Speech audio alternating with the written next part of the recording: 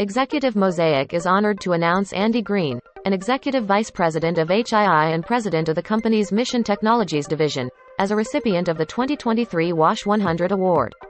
Cast a vote for Andy Green as your favorite awardee in this year's class of highly esteemed GovCon figures at wash100.com. In an exclusive video interview with Executive Mosaic, Department of the Air Force CIO Lauren Knausenberger shared her top technology focus areas.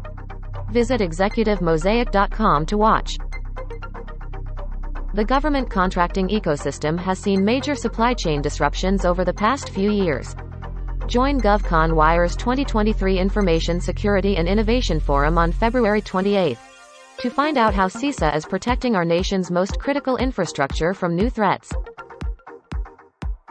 GovCon Wire spoke with six-time WASH 100 Award winner Tony Frazier, Executive Vice President and General Manager of Public Sector Earth Intelligence at Maxar Technologies, to understand the significance of recent GEOINT advancements, find out what the future holds for space intelligence and see what's next for Maxar as the company expands into non-Earth imaging services in 2023.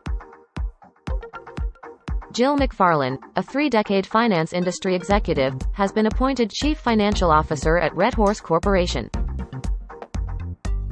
John Auerbach, former Director of Intergovernmental and Strategic Affairs at the CDC, has joined ICF as a Senior Vice President of the company's federal health business.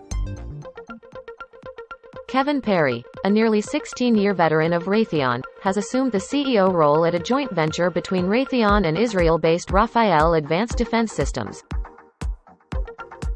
Quantum Computing Incorporated has created a subsidiary that aims to bring the company's technology products to the Department of Defense and other government agencies. Join GovCon Wire's Events 2023 Information Security and Innovation Forum on February 28, 2023. Visit govconwire.com/events.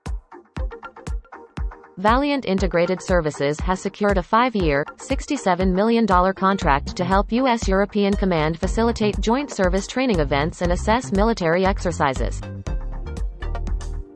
Michael Barnes, a sales professional in the public sector technology market, has joined robotic process automation software company UiPath as Vice President of Federal Civilian Business.